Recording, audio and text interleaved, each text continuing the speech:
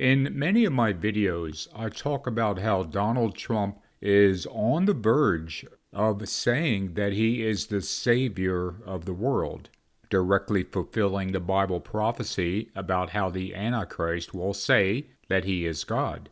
Now, I realize that many of you think that Trump has already done this, and indeed, he is saying very similar things and is more than happy to repost images and memes on Truth Social that also portray him as the savior of the world. Now, personally, I do not consider it a fulfillment of Bible prophecy if Trump dances around this subject and kind of suggests here and there that he is the savior of the world. I'm looking for him to come out and specifically say, "I am the savior of the world," in those words. However, anyone paying attention to how Trump talks should recognize that at minimum, he is 99% of the way there. The only thing missing is him specifically saying that. However, there's another aspect of this that I haven't talked about, and that is how many in Trump's orbit, those hardcore MAGA supporters, those self-proclaimed Christians who surround him, are in a way pushing Trump to say words to that effect. Let me give you an example. Here is a short clip from Trump's interview with Monica Crowley from earlier this week, and listen to how she suggests to Trump that he is the savior of America and the savior of Western civilization. Before we let you go, Mr. President, let me ask you sort of a big existential question, because since the assassination attempt, you have spoken more openly about God and your faith. Do you see all of this as a spiritual battle? I mean, of course, it's Trump versus Harris, Trump versus the regime, Trump versus the system. But more personally, do you see this as, because a lot of people believe you were protected that day and really throughout your life by the hand of God. Did you feel his presence that day? And do you feel the hand of God on your life? Well, I do, because it's either the greatest miracle or you're the luckiest person in history, because there was no way that the shooter was, in shooting terms, extremely close. My sons, who were shooters, good ones, they said almost impossible for a bad shooter to miss. And he wasn't a bad shooter. He was somebody that went to the range and shot and practiced, if you can believe it. But so it was, and the turn of, the events, like bringing down the immigration charts, a chart that said how great the immigration was under me. But I use it only about 20% of the time. It's always on my left, and it's always brought down at the end, so that I would be turned around at the very beginning of the speech when the shot was fired and flip around just so that the bullet, grazed me as opposed to really got you, is a miracle.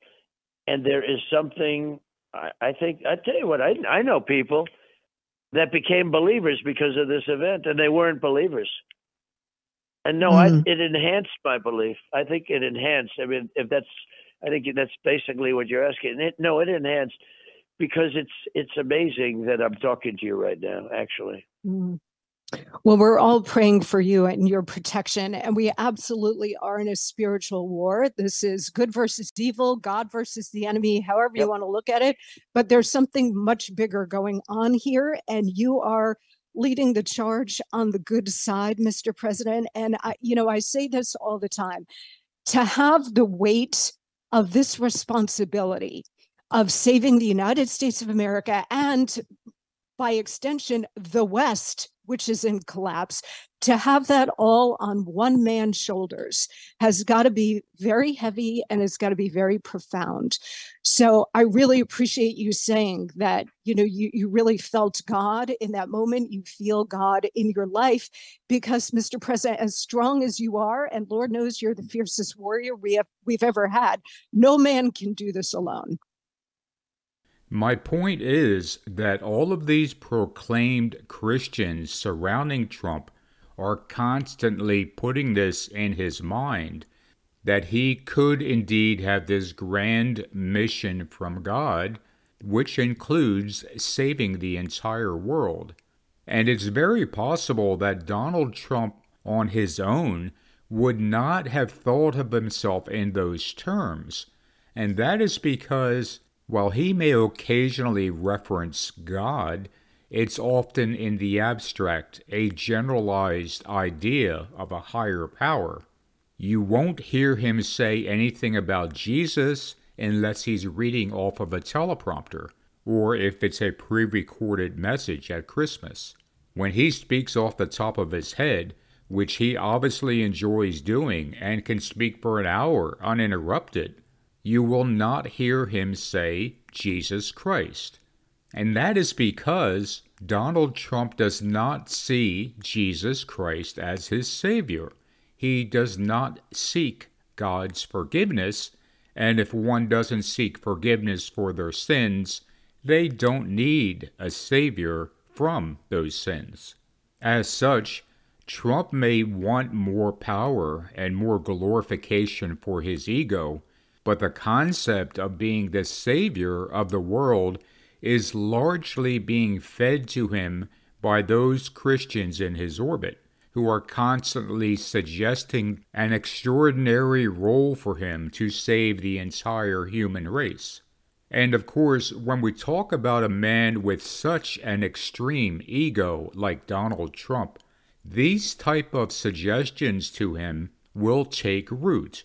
He will keep moving further and further towards that day when he will stand in the temple of God and proclaim himself as God, as the Savior of humanity. And a big reason why that day is going to happen is that many, many Christians are helping to push him in that direction.